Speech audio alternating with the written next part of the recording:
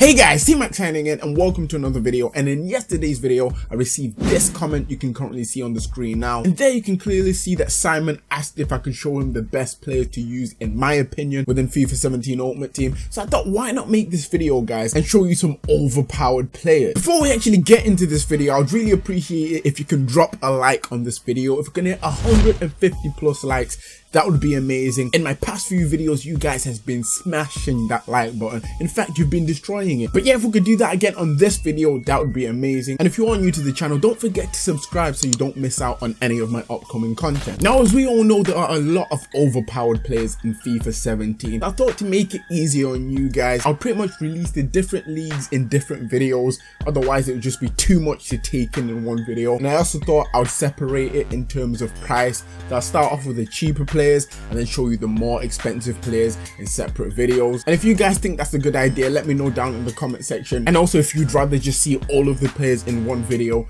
let me know and I could try and make that happen as well. Now today I'm starting with cheap overpowered BPL players and getting straight onto the attackers. These are the attackers I chose to put in this video. There's a lot more attackers you could have gone for, but the ones that are more effective in my opinion are these set of attackers, as you can see there. I threw in wingers as well as strikers, as some of these wingers you could even play them as strikers and they'll still perform. And as you can see there, we have Musa, Sterling, Sane, Mane and Origi, and all these players guys are so effective in game. I mean, you guys might have players you like more than these, but for me these are the go-to guys. If you've not used them before, if you're struggling, these are the people to go for and they will make changes in your team. For example, Musa, he's got unbelievable pace. His dribbling also allows him to dribble through players and actually go through on goal and create chances. And it might even go as far as to say he's on Vardy's level, if not even better, because in game this guy is so effective. Sterling has got a bit of strength about him. He's not even a strong player, which is the thing. But if he gets through on a ball and a defender comes onto him, somehow he powers through.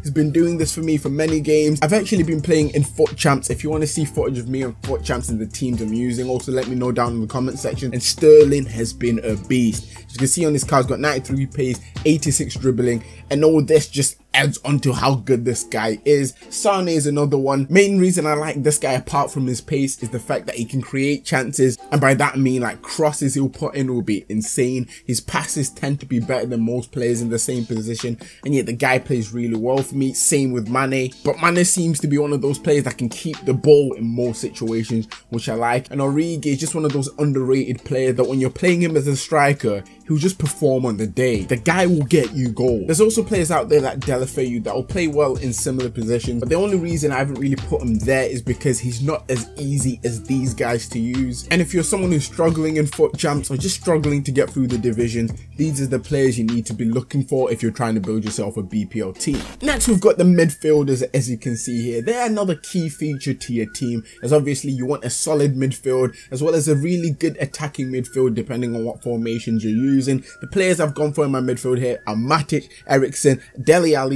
Kuyate, Schneiderlin and Delph. Dele Alli is actually a bit of a pain to me right now because I am a Chelsea fan and we lost 2-0 because of that guy, but that's the story for another day. Going back to the players in there like Matic, Kuyate, Schneiderlin and Delph are solid. Delph is one of those players that are a bit in between. The guy can attack when you need him to, and even though he doesn't have the best defensive stats, he can also be fairly defensive, which is why he's actually managed to make it into the midfielders. If you are looking to have solid midfielders in your team, obviously out of the list you can see there, the ones you're going to want to really use much more of are Matic, Kuyate and Schneiderlin, because they're tall, they're defensive and they're very effective in game. I know you guys might just think I'm saying this, but if you try them for yourselves, you see what I mean. And as for Eriksen and Dele Alli, these guys are just really good at attacking. They're not even the fastest, which is the funny thing, but attacking wise, these guys will create chances for you. And out of all the cheaper central attacking midfielders I've used, these two are the best, which is why they're in my midfield. And also just an add-on, the reason I have players that are tall in my midfield, such as you can see there with Kuyate, Schneiderlin and Matic, is because it makes it easier for them to win headers, as in games headers could actually lead to chance creations, which is why you need tall and solid players in your midfield. Can't be losing those headers, guys. Now when it comes to your defenders, you need people that are strong, you need pacey players, and you need players that can pretty much stop you from conceding goals. And these set of defenders I have for you guys are key. And as you can see there, I decided to have both centre backs and wing backs there to show you a good selection of players to go for. And starting off with the centre backs with Casabella, Djilabodji and Van Dijk in there, mainly because these guys are effective. Djilabodji and Van Dijk are both ridiculously strong. Van Dijk has got something like 92 strength and Djilabodji's got 86 strength, which is still good given the fact that he is a non-rare card. Casabella is in there mainly because he's got the pace. He's not the strongest of the bunch when it comes to centre backs, but he's got 81 physical on him, which isn't too bad. And in game, this guy is a beast. I use him alongside Smalling. The main reason I haven't got Smalling in the list is because he's above the 10k price mark,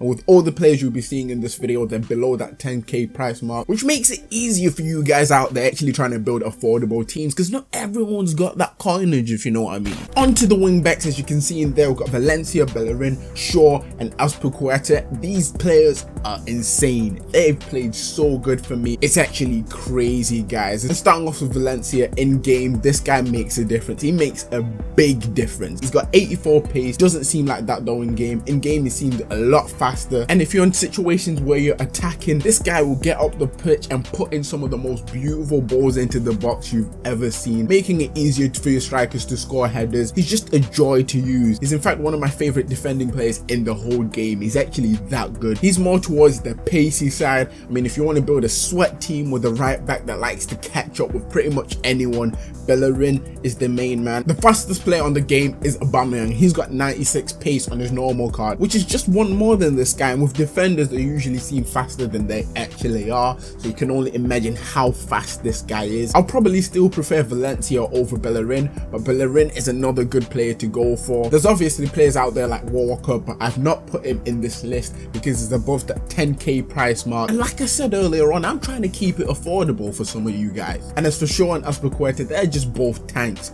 I mean, you're looking at their cards, you see 82 pace and 79 pace, and you think, oh no, they're not going to be that fast in game. But in game, I swear these two have amazing positioning because they're always where I need them. They're always strong enough to catch up to pretty much anyone that comes up against them. And as you guys all know, your squad wouldn't be complete without a good keeper. And staying with the BPL theme, these are, in my opinion, the best keepers in the BPL. As you can see, I've only put those two there because I don't have to put anyone else. Everyone else is irrelevant to these guys. If you're looking for a keeper less than 10k coins, these are just the ones. Begovic and Butland are the main ones to go for. I mean, overpowered isn't even the word for these guys. They are better than that. If you've come up against them in game, you will know what I'm talking about. Okay guys, that was pretty much it for this video. Once again, if you enjoyed it, make sure to drop a like, as that would be very much appreciated. And if you guys actually want to see this again, down in the comment section guys, let me know what you want to see next in terms of this style of video. What league do you want me to cover next? Do you want me to do the cheaper or the more expensive players? And I can do it all for you guys, because I know everyone has different budgets and I can cater to that, so just let me know. And if you're someone out there who's struggling to get into the foot champs or anything like that, if you build a squad with the players I've shown you today, yo guys, you will be making moves. Anyways, that is it for today. Remember, if you're new to the channel, don't forget to subscribe so you don't miss out on my upcoming content. I've got squad builders on the channel, transfer news. I'm showing you overpowered players on the daily, so subscribe so you don't miss out on any of that. If you want to talk to me outside YouTube, I'm on Twitter, Snapchat and Instagram. All links are down in the description. And for today, this is T-Mac signing out. Thanks for watching guys, and see ya.